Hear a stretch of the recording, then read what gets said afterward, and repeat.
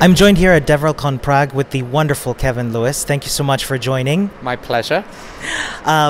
We're doing a show here about developer relations origin stories, and I want to kick this off if you could please introduce us to yourself. Yes, so my name's Kevin Lewis and I run developer relations at Directus. I've been doing DevRel about 9 years and really excited to be part of this.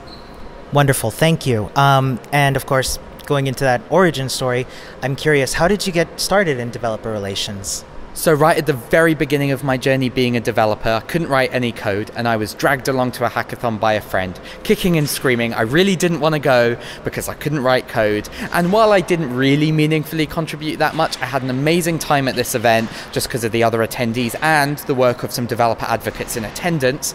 I went away, taught myself to code. And at the beginning, I kind of used hackathons on weekends as a way to kind of learn new skills in a very time-boxed fashion.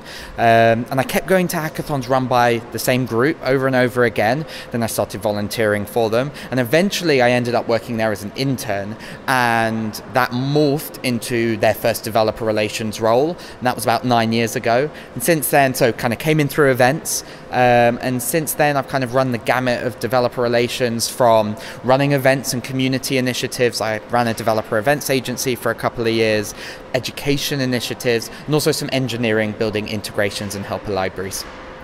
I love that, and I love that you know, it's a journey that, you know, looks a little bit different for everybody, but there's like these little sprinkles of like similar happenstances that sort of spark that joy, and I love that, so thank you. And the best thing is I get to now go out and help other people the same way I was helped right at the very, very beginning when I couldn't even write code.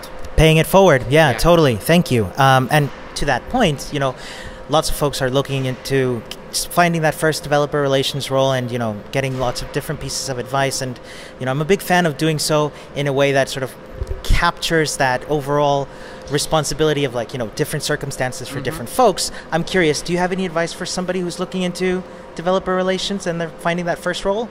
Yeah, so I have two pieces of advice. The first is that developer relations is such a broad discipline. It can mean so many things. It can be more content and education focused, more community focused, more sales focused, more engineering focused, and very rarely will one role have all of these things, or at least they shouldn't. So really understand what it is you're interested in doing. And if you're coming in from being an engineer and trying to move into developer relations, there are roles, developer relations engineers, where you can use your engineering skill and kind of ride on that merit while getting into the world of developer relations.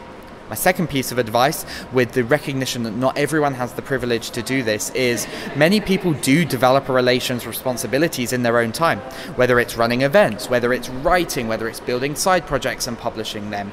Not everyone has the ability to do this, so that must be recognized. But if you do have the ability to do them, starting to do these activities makes it a lot easier to be identified for jobs and identify jobs, and then put your best foot forward when applying for them. That's wonderful. Thank you so much, Kevin. No worries.